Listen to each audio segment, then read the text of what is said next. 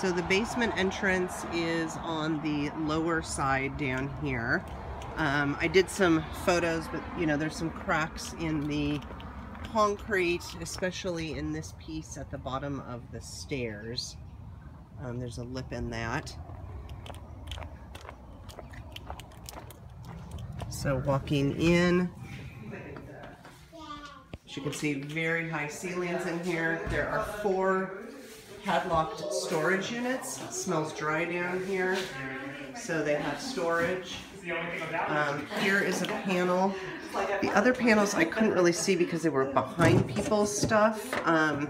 I saw one in the first unit, which I may not have gotten on here, but they were very similar. So they're not Federal Pacific or Zinsco or anything like that.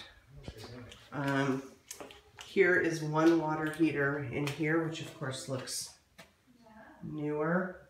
We've got galvanized plumbing, and it looks like galvanized waste lines. I am seeing some bubbling right there, so it may have been a leak with one of the waste lines. I'm not seeing any water really on the floor. Here's the washer and dryer. Looks like they are charging 75 cents for the washer and 75 cents for the dryer. I certainly am guessing that the vents need to be cleared out. There's your dryer vent. Sink.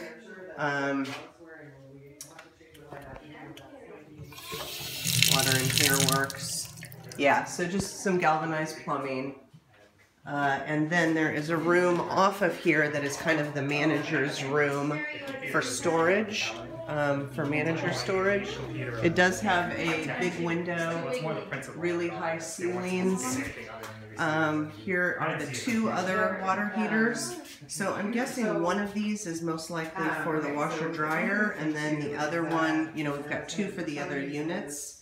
These both look newer too. The oldest looking water heater looks like it was in unit 317. And then here is a crawl space access also, and it does look like there is insulation on the floor, which is great. Smells dry down here. I'm not seeing any signs of pest poops or anything like that. So it looks good.